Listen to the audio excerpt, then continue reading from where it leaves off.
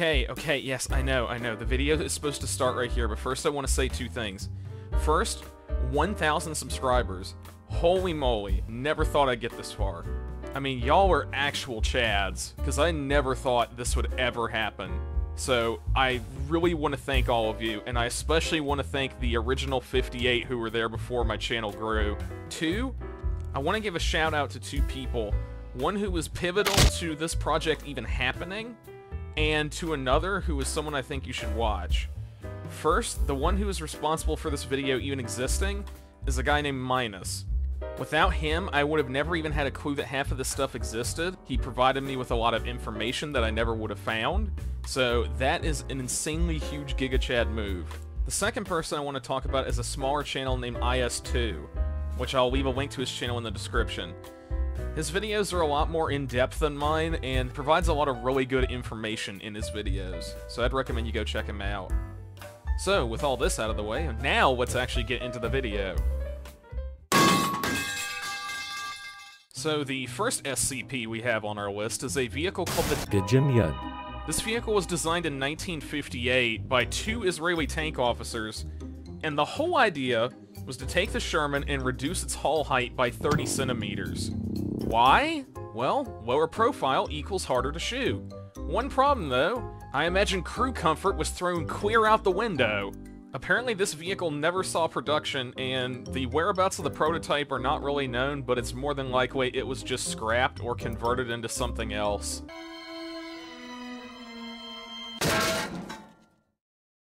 The next vehicle we have on our list is a vehicle called the L-33 ROM, which I would like to assign the nickname Lunchbox of Doom. This is yet another case of Israel modifying the Sherman tank. Now, unlike the Yud, this vehicle actually did see production and service. It saw service from 1969 to 1971, and then they were brought back out of storage into service in 1973. It carries a 155mm M68 howitzer with a maximum range of 13 miles and has a maximum fire rate of 6 rounds per minute. The number of conversions is not really fully agreed upon, but it's believed to be somewhere between 150 to 200, along with a handful of, interesting prototypes. The most notable of these was a prototype fitted with an Egyptian 152mm ML-20 howitzer, which was most likely constructed following the Six-Day War as a demonstration vehicle, as it's constructed from welded steel but lacks many features of the production model, such as the large crew door on the side. No information seems to exist on this prototype, and the only surviving original photograph is actually owned by Minus. Amazingly, a few of the production lunchboxes still exist, and you can still find them in various Israeli museums. The next vehicle on our list is a vehicle that really never actually received a proper name. However, Minus and his research team have given it the name the Zaklam M6, so that's what we'll be calling it here. Now yes, I can hear you all screaming at your monitor saying, "But table size, that's a half-track, not a tank." I know, but it's so cursed it deserves to be in this video. And I can get away with it because it features some tank components. This vehicle really is just a Frankenstein's monster.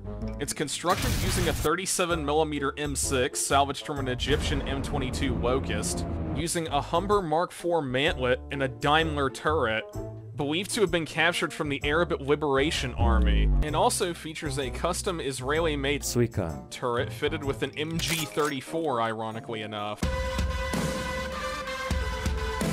This vehicle seems to have first surfaced after the conclusion of the Israeli War of Independence, and nobody really seems to know whatever happened with this vehicle or whether it even actually saw combat, and nobody really knows what's happened to it since then, but it's more than likely either been scrapped or changed into something else. Now, at first glance, this Sherman looks pretty normal, doesn't it? There's nothing off about it. Well, what if I told you that in that turret is a field gun from 1903? Yes, you heard me correctly. That field gun was a Romanian field cannon, which was sold to the Swiss in 1922, who then modernized it and then sold it to the Israelis in 1948. Well, around this same time, the Israelis ended up buying a bunch of Sherman tanks, which had been left over after the war, many of them in various states of disrepair and deactivation, which they ended up buying from an Italian scrapyard at Forley for $2,200 apiece. Business! However, none of these vehicles were ever really repaired in time to see action in the Israeli War of Independence. This was due to the fact that the Israelis really were not able to allocate replacement cannons for them, so they ended up having to improvise once the war was over in order to get these things functional. And in order to do that, they went with a very Israeli approach, which was to take these old Swiss field guns they had bought and to fit them into the turret of these Shermans. Now, in the end, they only ever managed to convert 6 of these things into these what are dubbed Krupp Shermans. The last time these conversions were ever seen was in May 1951 during the 3rd Independence Day Parade. However, by the end of that same year, they were all transferred to the Israeli School of Armor, where they were steadily reverted back to their original 105mm state. It is possible that the Sherman in the museum was once a Krupp Sherman, however, there's no real hard evidence to back that claim. Oh, what we got here? Gonna lay there all day? Let's get you up and take a look at you. Yeah, you good.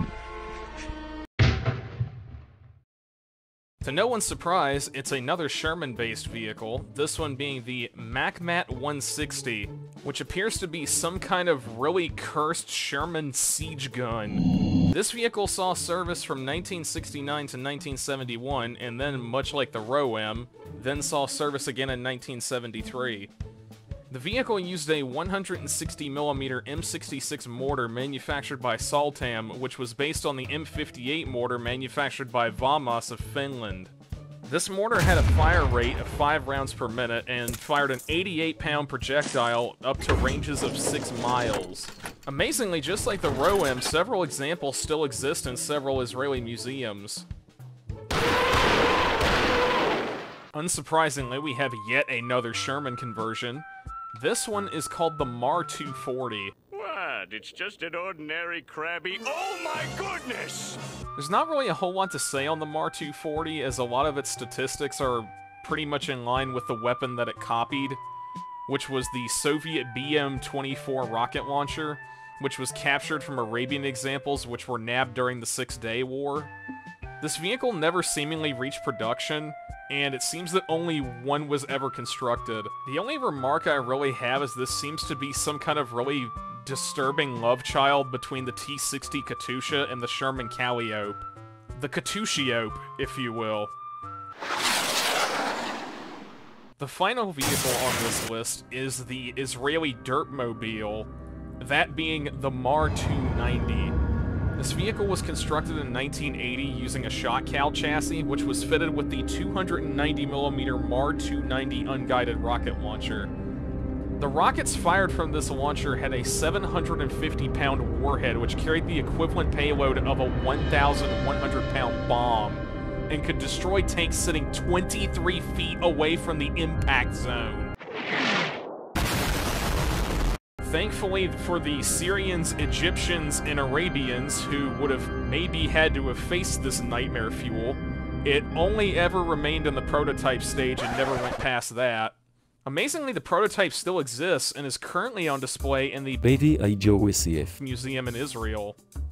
The one thing I would like to point out that's kind of terrifying is the 30 cal mount at the front of the vehicle, which is just so happenly right below the launcher tubes.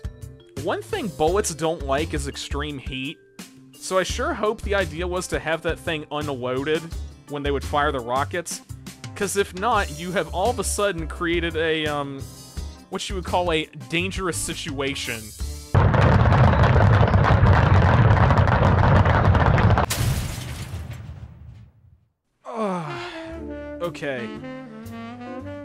Okay, oh my. I've seen some cursed stuff over the years, but I think those honestly probably are gonna take the cake for a while. Man. Jeez, some of those are gonna keep me awake tonight. Again, I just want to give a shout out to Minus for his help with the research on this thing, and with providing a lot of images and information.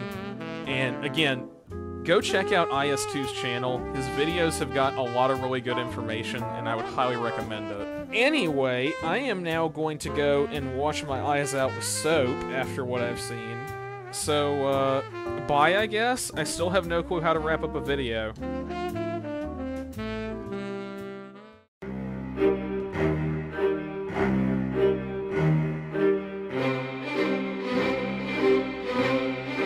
No, no, no, no, no, no, no, no, don't make me do this, don't make me do— No, no, no!